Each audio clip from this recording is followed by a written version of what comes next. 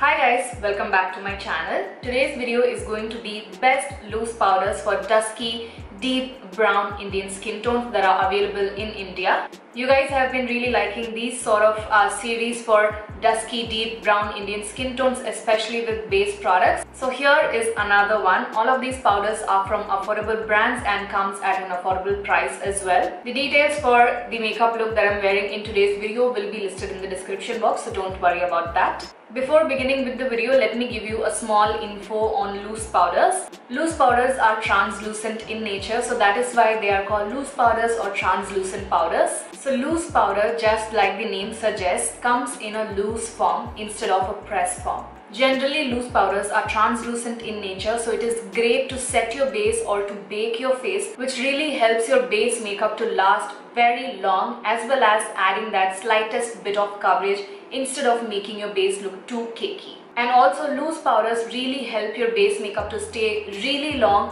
when compared to a compact powder, because compact powders or pressed powders tend to fade away from your skin pretty fast. So it is best that you use a loose powder to set your base makeup in place so that your makeup prolongs for really long. There are different shades available in loose powders as well, so you can choose a desired color according to your skin tone. So that was my quick info on translucent or loose powders. Now, without wasting any more time, let's begin with the video. The first loose powder is the Bharat and Dorris loose powder, and this is the shade 05. This is one of my well-loved loose powders to set my face. I really like the shade of this loose powder because it is the perfect baking shade on my complexion. Definitely not too light on my skin that it becomes artificial, but this is the perfect baking powder for my complexion, so I really love this product. And not only that, this controls my oil really well. It has a very smooth and silky texture to it, and the finish is very matte. This does help my makeup to stay for really long hours and comes at a very affordable price for such a big tub. As you can see, I have almost used it up, only a little bit of it is left, so that shows you how much I enjoy this product. There are many shades to choose from on the Bharat and Dorris loose powders, so you can choose any shade according to your skin type.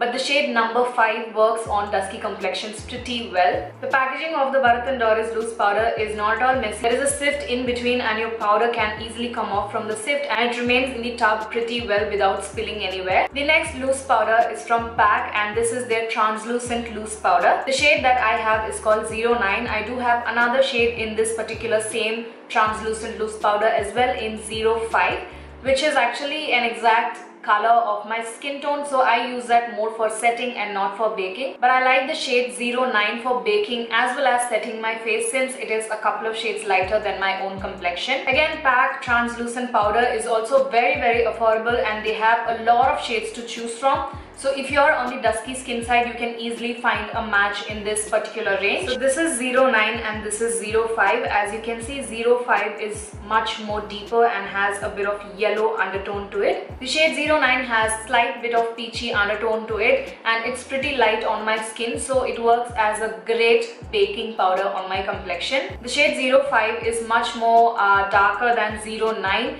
and it has a lot of golden and yellow undertones to it. So if you are somebody who has a deeper and chocolatier skin tone than me, you will really like the shade 05. The texture of the PAC translucent powder is also very soft and silky to touch, so any skin type can easily use this translucent loose powder. Again, this also has a very decent staying power on the skin. The packaging of the PAC translucent powder is like this. It has a mirror right here, and you have a cloth sift in here. When you get the powder out of the sift, the mirror really gets messy, so I really don't understand why they put a mirror in here, but nonetheless the sift is great and powder comes off from the sift pretty easily. The next loose powder is from ELF, and this is called their Halo Glow powder. And the shade that I have is called medium. Unfortunately, the shade medium is the last deepest shade available, but it's not bad for dusky skin tones. It has a slight bit of yellow undertone to it, which makes it pretty workable on dusky or brown Indian skin tones. Now this powder is slightly different from other loose powders because it has this very beautiful soft pearly finish to it. It controls the oil on the skin but also adds that beautiful pearly soft focus to your skin, especially on the under eyes. It adds a lot of brightness and glow over there, so it is a beautiful setting powder. If you have a drier skin type, you will really like this powder since it has that beautiful hydrating sort of a finish to it. So anybody with any skin type can use this powder, and this does the job perfectly. The next loose powder is from Faces Canada, and this is called their Ultime Pro Mineral Loose Powder. The shade that I have is called Honey Beige, which has this very neutral undertone to it. The shade Honey Beige works on my dusky complexion pretty well as a baking powder. This loose powder is very lightweight on the skin, yet it mattifies the skin pretty well. So those of you who have an oily skin type will really like this powder. Not so much for drier skin type since it can dry out your skin further. Has the softest amount of tint to it, so it can work on dusky skin tones easily. This also really does help my makeup to stay pretty long on my oily skin, so it is a great loose powder again. Packaging of this loose powder is very unique. You have this puff sort of an applicator which is attached to the cap, and inside you have a sifter for the powder to come off. It doesn't get much messier like the other translucent loose powder since it is kind of pressed inside the container itself. There is no spill whatsoever. The next loose powder is one of my favorites again. This is the K Beauty Loose Setting Powder. If you're a follower of my YouTube channel, then you must know how much I love this product because it is the most affordable, best loose powder available in the market. I even like this powder more than high-end loose powders because it is that great quality of a loose powder. Everything is on point about this loose powder, from the packaging to the texture to the finish to the performance. Everything is top notch. So the packaging is like this. You have a sifter inside the container, and the powder comes off from the sift. It doesn't get everywhere because you have this thing in the middle which just presses the powder inside back into the container, so the powder doesn't get everywhere. The texture of this powder is very soft and smooth. It sits so beautifully on the skin. The finish of this loose powder is a soft matte finish on the skin. It is not at all drying on the skin. It is a very soft and finely milled powder. This is the most smoothest and most finely milled powder that I'm showing you in today's video. Even if you have a drier skin type, you would really like this product because it is not at all drying or cakey on the skin. It has this very beautiful blurring effect also, which is very rare to find in affordable loose powders, but this powder has that subtle blurring and filtered effect on the skin once you use it. Even if you layer this powder a lot on the skin, it doesn't get cakey. You can easily brush off the excess and your face looks very soft and smooth and blurred out. This powder really helps to minimize the appearance of pores on my face, which is a big concern on my skin personally. And this really helps my makeup to stay for very long hours.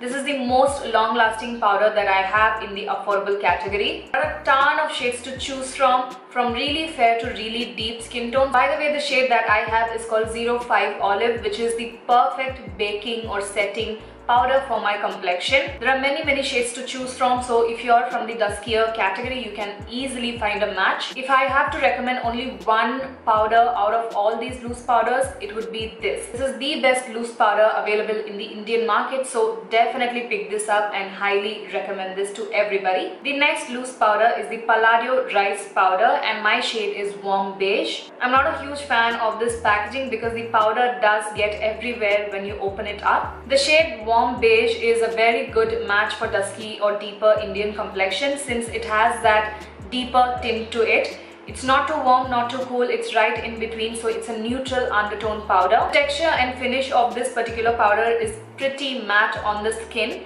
so only if you have an oily skin type can use this powder. Otherwise, if you have a drier skin type, you won't really like this much. It really does help your makeup to stay for really long by controlling the oil production on your skin.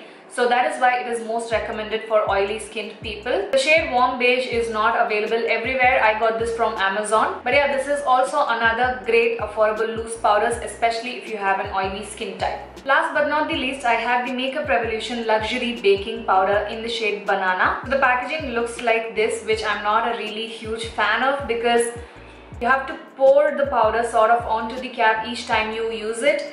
and the powder gets everywhere. And once you're done using this powder, if there is some leftover on the cap, it will spill everywhere, which is not really great. So this is a very soft and silky powder. The texture of this powder is very soft and silky, and it has that soft matte finish to it. The shade Banana really helps to brighten your skin tone since it has that pale yellow undertone to it. Especially on the under eyes, this really helps to brighten your under eyes and cover up all the under eye bags pretty well. They also have another deeper shade in this particular range as well, which is called Terracotta. So as you can see, Terracotta is a much deeper shade of a loose powder, and it has this very strong orange undertone to it. So here is the shade Terracotta, and as you can see, it is much more deeper and has a strong yellow/orange undertone to it. If you have a similar complexion like me, or maybe a couple of shades deeper, the shade Banana would work pretty well on your complexion. Only if you have a very rich, deep, dark chocolatey skin tone, then you can go for the shade Terracotta. The shade Terracotta doesn't even work as a setting powder on my face since it is pretty dark and my face looks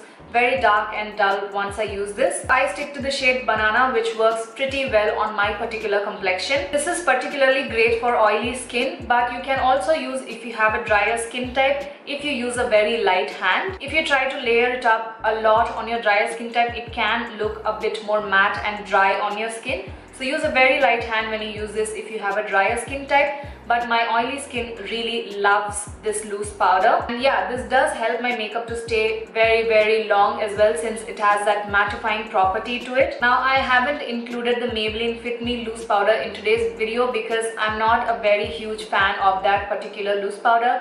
Because whenever I have tried to use that one, it has always become cakey on my face. Maybe I used it in a wrong way or in a higher quantity, so that is why. But whenever I have tried to use it, I really hated that powder. So don't hate me if you like the Fit Me loose powder, but yeah, these are my top favorite loose powders on me. So those are my top recommendations for loose powders when it comes to dusky, deep brown, tan Indian skin tones. I really hope that you guys found this video useful and helpful. If you have a dusky or brown Indian skin tones, share this video with your dusky or deeper Indian complexion friends.